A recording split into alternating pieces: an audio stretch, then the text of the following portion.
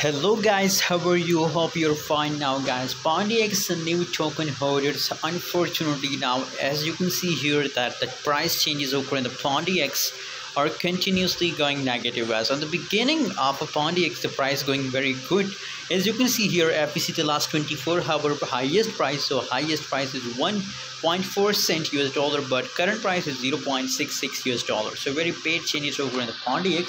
Other side, if we talk about the negative changes, so negative 25.39% the price changes over in the PUNDIX are completely negative, so barely the price is dump in the market guys.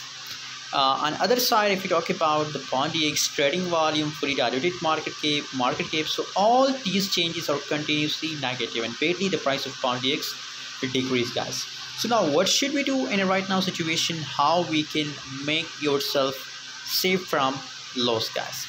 Absolutely, PUNDIX all holders are completely in a huge loss, because if we see the price chart of PUNDIX point, you can see here it's really a big jump of PUNDIX coin holder. You can see here now continuously the price jump. So now it is a new coin, PUNDIX new launch coin. So you guys possibilities that in upcoming sometime it's a temporary jump. I think that it's a temporary jump. It's my personal opinion about PUNDIX, and after some passage of time guys it will again massively increase guys. So if you are already holder, so I think there is only one way to save yourself from loss, and the way is to only hold guys. Please hold. How much long you hold, in the future the price will increase and you will get profit guys. So I recommend hold guys.